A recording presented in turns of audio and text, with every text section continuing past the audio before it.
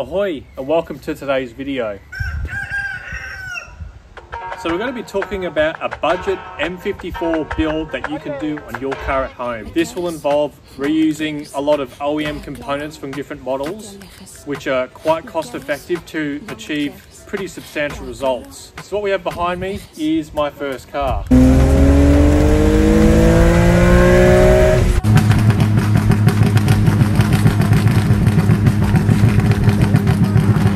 In today's episode we're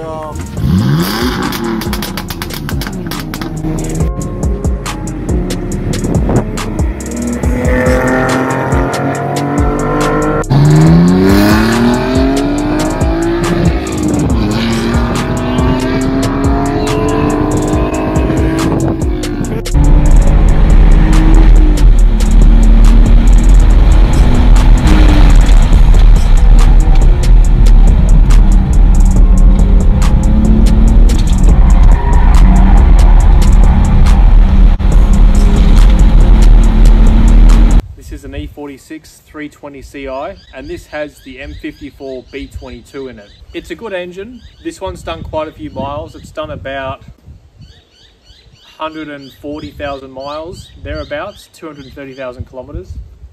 I think it's been a while since I've driven this. But the biggest problem that I have with this car is just that it's so slow. It's been the most reliable car that I've ever owned. However, I'm not that excited to drive it because it just doesn't really go anywhere. There's been quite a few times when I've been driving this and I've been absolutely smoked by some of these cars that are P-plate approved. Examples of this are Volkswagen Golf, the non-GTI variant, it's not that fast. The GTI variant, the Toyota 86 or the GT86 if you're in the UK.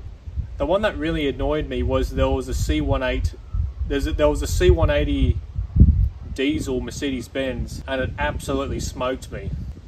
So I've had enough. What are you doing? So in that regard, I've got some very exciting news. I've just picked up a M54 B30 rotating assembly. So the crankshaft, the pistons and the rods. I picked it up from a person called Sam. So Sam, if you're watching this, thank you very much. Some of the pistons have got some indentations on them where it looks as though the valve has hit the piston. Sam, the previous owner, told me that he did a money shift once, but that's okay. I'll see if I end up using the pistons. If not, I'm not too worried. I can always reuse the pistons from a 2.5 litre and use the 3 litre connecting rods and the crankshaft. So let's go and have a look at it. In regards to my boot, it's currently being used as storage. So don't judge me, but if you do want to judge me, that's fine. I'd rather that you just unsubscribed. There's the crank. There's a set of cams. And here are the pistons and rods. So this is what I was talking about. On the piston, in terms of having a little bit of an indentation, but nothing too concerning, but I'll see if I end up using them. The actual crank looks to be in reasonable condition. Obviously it's not perfect, it's done a lot of kilometers, but I think it's going to be fine for my use. I might even take it to like a machine shop and get them to polish it out, or to give it a polish, but yeah.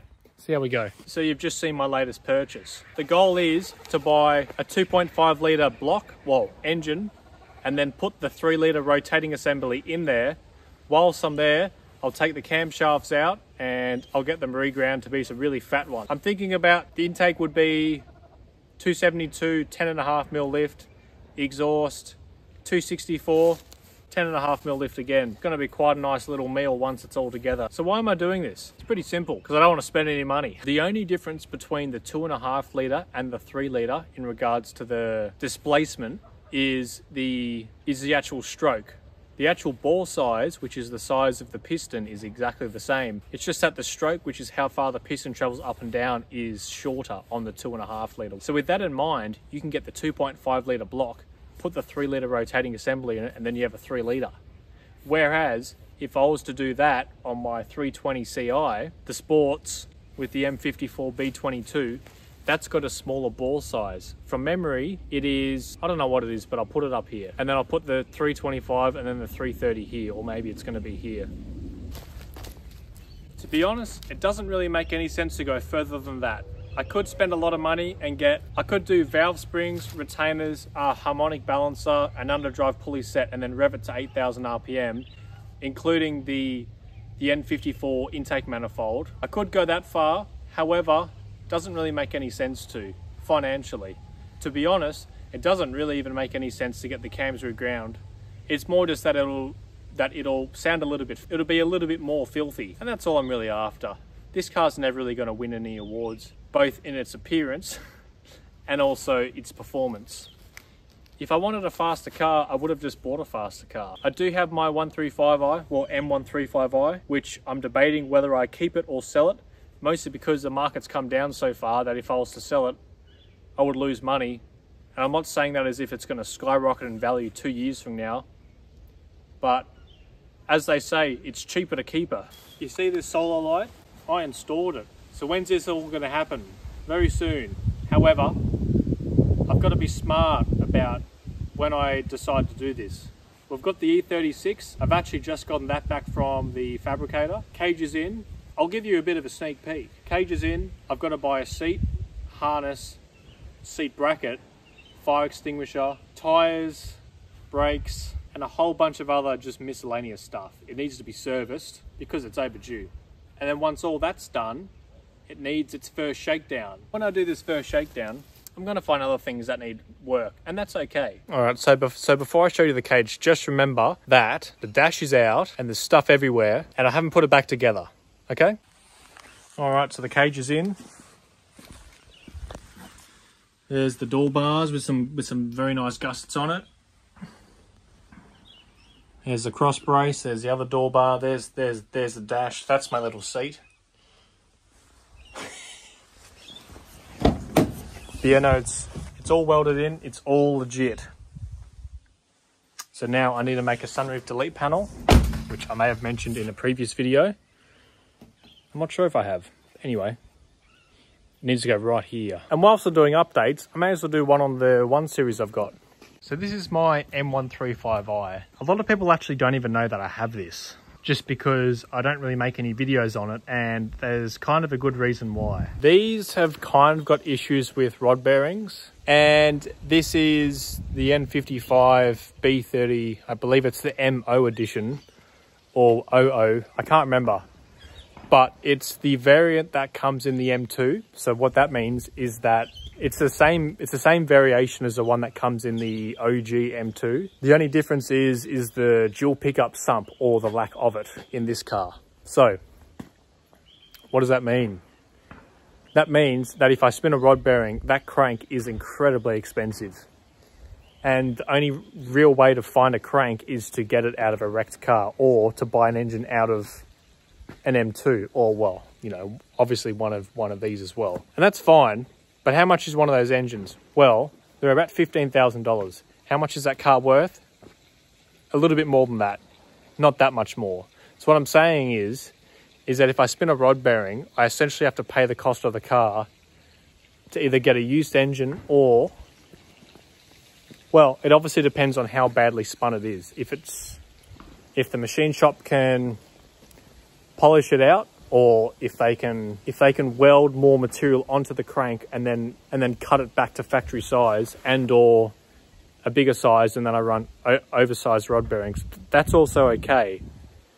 But what I'm saying is that I'm a bit scared to drive on the track and blow it up, because it's going to cost a lot of money. So that's that. At the same time, there's a whole deal with the AccuSump. Could just install an AccuSump and a bigger oil cooler and just not worry about it. And also overfill it at least 1 litre, so 7.5 litres, and then have an AccuSump as well. That would probably work. But in some respects, I don't like the idea of flogging the piss out of your daily, because that's kind of the point of having a daily. But anyway, that's where I'm at with it. But because the car market's come down so far, if I sell it, I'm going to lose a lot of money. But if I keep it and do an AccuSump and a few other things to make it so I can flog it without worrying about it, well, when I say flog it, I mean take it to the track day, enjoy myself, enjoy the car, and not be too worried about it. That's all that really means. That doesn't mean starting it up on a winter morning and taking it straight to Redline because I think it's funny. I actually don't think I could even do that, just couldn't do it. So I hope you enjoyed this video. I had COVID recently, which is why I haven't uploaded in a long time. Anyway, I'm feeling pretty good now, so I'm going to get back into the videos. Also, I really want to do some more merch. The first merch that I did, it was a learning experience, and I'll just leave it at that. But I really want some good designs. Summer's coming out soon. We're currently winter, and we're having a 26-degree day, which is fantastic. People in the UK could only dream of such things. I might make a video on that as well. See how I go. But anyway, all you really need to know is that I'm not there anymore. So yeah, I'll see you soon.